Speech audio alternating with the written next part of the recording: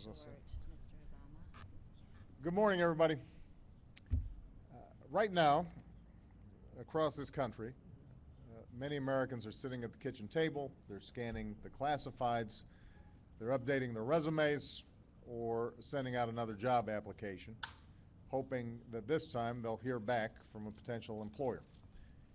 And they're filled with a sense of uncertainty about where their next paycheck will come from. And I know the only thing that will entirely free them of those worries, the only thing that will fully lift that sense of uncertainty, is the security of a new job. To that end, we all have to continue our efforts to do everything in our power to spur growth and hiring. And I hope the Senate acts this week on a package of tax cuts and expanded lending for small businesses, where most of America's jobs are created. So we've got a lot of work to do to make sure that we are digging ourselves out of this tough economic hole that we've been in. But even as we work to jumpstart job growth in the private sector, even as we work to get businesses hiring again, we also have another responsibility: to offer emergency assistance to people who desperately need it, to Americans who've been laid off in this recession. We've got a responsibility to help them make ends meet and support their families even as they are looking for another job. And that's why it's so essential to pass the unemployment insurance extension that comes up for a vote tomorrow. We need to pass it for men like Jim Chukalis, who's with me here today. Jim worked as a parts manager at a Honda dealership until about 2 years ago. He's posted resumes everywhere. He's gone door to door looking for jobs. But he hasn't gotten a single interview. Now, he's trying to be strong for his 2 young kids, but now that he's exhausted his unemployment benefits, that's getting harder to do. We need to pass it for women like Leslie Mako, who lost her job at a fitness center last year and has been looking for work ever since. Because she's eligible for only a few more weeks of unemployment, she's doing what she never thought she'd have to do. Not at this point anyway. She's turning to her father for financial support.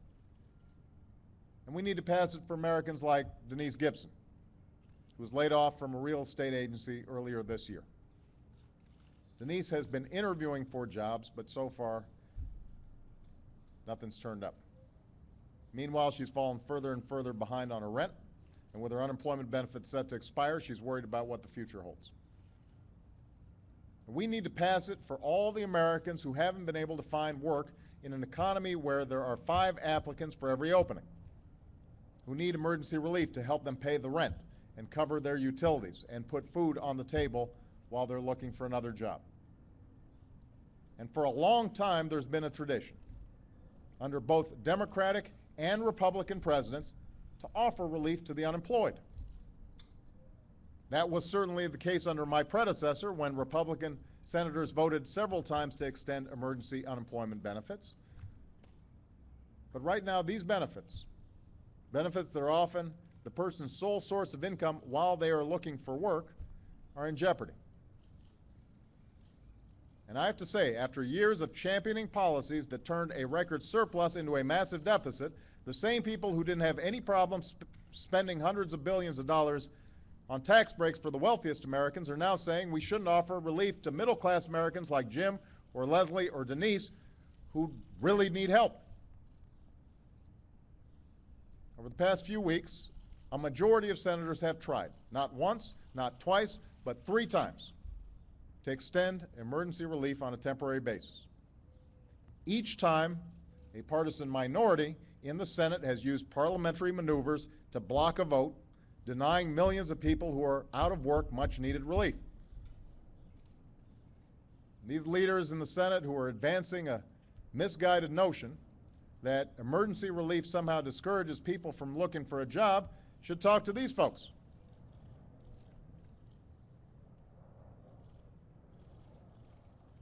That attitude, I think, reflects a lack of faith in the American people. Because the Americans I hear from in letters and meet in town hall meetings, Americans like Leslie and Jim and Denise, they're not looking for a handout. They desperately want to work. Just right now they can't find a job. These are honest, decent, hard-working folks who've fallen on hard times through no fault of their own and who have nowhere else to turn except unemployment benefits and who need emergency relief to help them weather this economic storm. And tomorrow we will have another chance to offer them that relief, to do right by not just Jim and Leslie and Denise, but all the Americans who need a helping hand right now. And I hope we seize it. It's time to stop holding workers laid off in this recession hostage to Washington politics. It's time to do what's right, not for the next election, but for the middle class. We've got to stop blocking emergency relief for Americans who are out of work. We've got to extend unemployment insurance. We need to pass those tax cuts for small businesses and the lending for small businesses. Times are hard right now. We are moving in the right direction. I know it's getting close to an election, but there are times where you put elections aside. This is one of those times.